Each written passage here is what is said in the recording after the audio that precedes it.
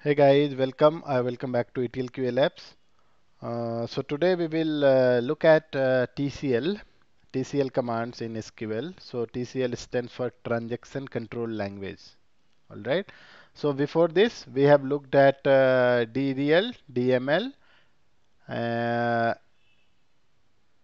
and DCL, and this is the fourth set of command, right? That is called TCL, Transaction Control System, right? So please go and watch my previous videos if you have not watched them. And this is the last set of command before we go with DQL or I would say the select statement. All right. So let's go and try to understand, right? So what is the transaction control language, right? So as name suggests, right? It basically controls the transactions, right? So set of SQL commands, the DML commands, and then to control that, so in terms of committing rollback or saving save point, right? So there are three different kind of commands within TCL. One is the commit. A commit basically save the changes permanently in the database. So any DML statement, right? So DML statements insert, update, or delete, right? These three DML statements. If we are performing those three statements, it will not immediately do the, save the data in the database. So what will happen? It will save the data in the temporary table, and you can always go back and roll back that the changes to the previous state, right? So then you can use the rollback command. I have shown you in my previous DML, uh, in the previous video that is related to DML, and I have tried to show you how we can roll back the changes if we have already deleted something, right? So what you have to do is, if you are running any DML command, and then you necessarily need to run the commit command so that it will change the data changes. It will save the changes in the database permanently, right? And if you do not want to save the changes permanently, if you've done something mistake and then you want to, go roll back that changes, then you can run the rollback command. And the third one is a save point. So save point basically, it's again, kind of it will keep certain reference point, and up to that certain reference point the data can be rolled back. So it is basically used in conjunction with the rollback command, right? So that we will see it so one by one, and then it will be more clear when we will see the example, right? So let's go back to the database, right? So let me, so I uh, already have a table. Let me show you. So we have this table, right? Now let's say, guys, if I just want to, mm, okay, I need to open one more, so I will show you there, right? So let me open one more SQL window.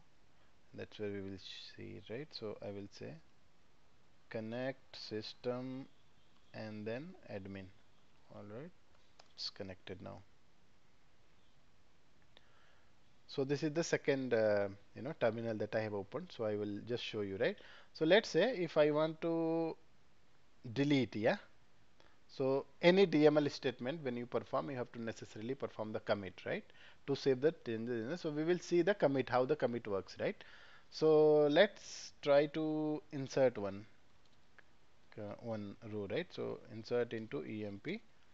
We'll put values, and then the employee ID 4 and name is Rohan, okay, and then 4,000 maybe, and 20, and this will be the date of joining, right? So date of joining we will put like 01/01 2020. All right, this is the one date of joining, and then I will say DD MM YY. All right, now just commit it. I think something is missing here. Second, guys. So okay, here we have got. two quoted quotes, right? All right. Now let's see what has happened. So in the table, I think we should have got one more, the this one, Rohan, last one, right? So in this case, now these changes are not permanent in the database, right? So if I want to go back and uh, roll back, means I want to go to the previous state, which means the record number 4 should not be existing. So what I can do is I can just run a command called rollback. Rollback means it will go to the previous permanent position, permanent status of the table, right? So just say rollback completed. Now if I want to check it, you see that okay guys, I think all right. So what has happened, I think previously also we have not done it. All right. So let me commit it first once. Okay. I'll commit it. Now what I will do is I will just insert it again. Okay. Now let's see what we got. We got Rohan now. Okay. Now I want to say rollback. When I say rollback and then I check it, see the 4 is gone because we rolled back to the previous state, right?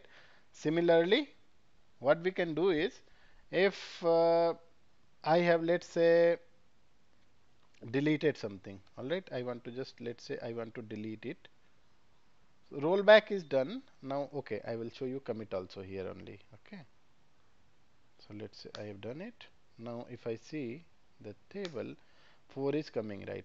Now I will run the commit statement, so it will save the changes in permanently in the database. Now, if I roll back again, then what should happen is because we have committed it, so 4 should not disappear. All right, even if after rolling back, so rollback should not work here.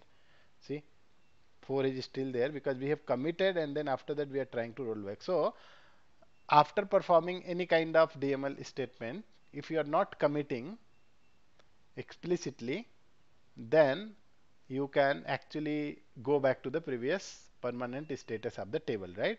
But if you commit, you have performed the commit statement, then it is not possible to roll back. All right. So rollback is basically to going to the previous permanent status of the table. All right. And when you commit it, it will save the changes and it will be making a permanent entry in the table, right? So this is what I wanted to talk about. Okay, the third point that I want to talk about is the save, right? So save point. So save point, as I said that it's similar to save. What you say commit, but it will not make the changes in permanent. But it will give you a reference point from where you can roll back. So I'll show you what does it mean, the save point, right? Let's say I want to insert, okay, I can very well use the same word, right? So I can use, let's say, employee ID 5. I just want to say Mohan, all right? Don't want to change all the data. I just want to use it for showing you, right? Inserted. Now I will say save point, ins insert 1, all right? Give some name. It is save point created, okay? Now I will do one more thing. I will create one more record. I will say here Suresh. Okay, and then number 6. Employee ID 6. Okay, it should be Suresh, right? Now one more record saved and save point ins 2. So two insertion I have made. Now let's see what is the table. So I should get two additional record now. 5 and 6. Alright guys. Now if I would like to I just don't want to roll back the entire table, which means if I roll back the table, then what will happen? 5 and 6 both will go because we have not performed any commit statement. We are only just performing the two DML statement here, right? So I will show you that also. But for now, let's say now I want to just go to the save point number 1. So here, right? So everything before this is uh, will not be reverted back, right? Which means if I say I will say roll back to ins2. Okay, ins2 means sorry, ins1, right? Roll back to ins1 means up to here, right? Which means 6 will be rolled back. So in the next query, when I say select statement, then the 6 should be disappeared because we are rolling back up to this point, right? But 5 will still be there. So let's try. Okay, rollback complete. Now let's say if I run it, you see guys, 6 is removed and 5 is still there.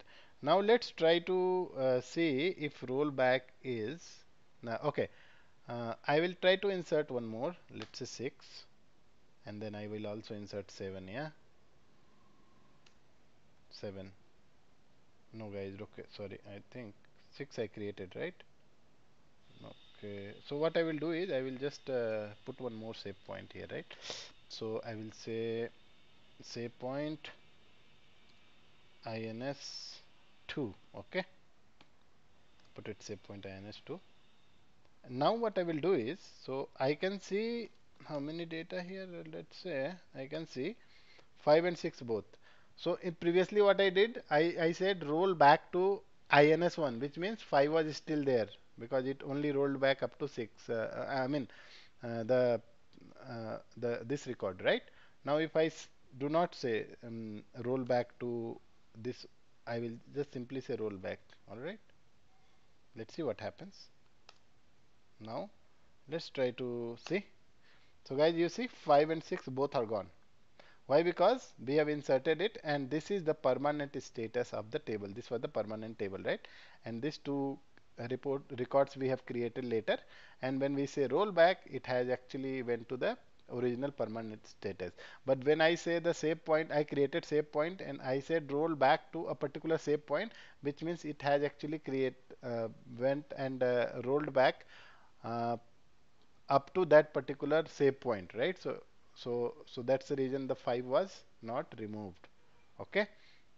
I hope you are clear with that, right? So guys, you have to make little practice around it, then the concept will be very clear, right? So this is what I wanted to cover about you know TCL, transaction control language. And with this I think we are able to conclude DDL, DML, DCL and TCL, all the 4 different kind of commands. And the next session we will talk about so everywhere we are always using the select statement to see the records and all. So select statement some people are considering as a part of DML, but I will say it is part of DQL. Yeah, so data query language, because it is not doing any changes in the database, nothing is happening, not the schema, not the database, right? So this is only to query the data, right? So it is not changing anything in the database. That's why I'm calling it the DQL. And anyways, we are using this DQL. Now what we will learn from the next session is we will try to learn about the constraints, right? So we will learn about the keys, various keys, and then different kind of constraints. And then we will stick to our agenda, what we wanted to cover as part of our initial planning, right? And we will see, we'll see you in the next video, next session, right, guys?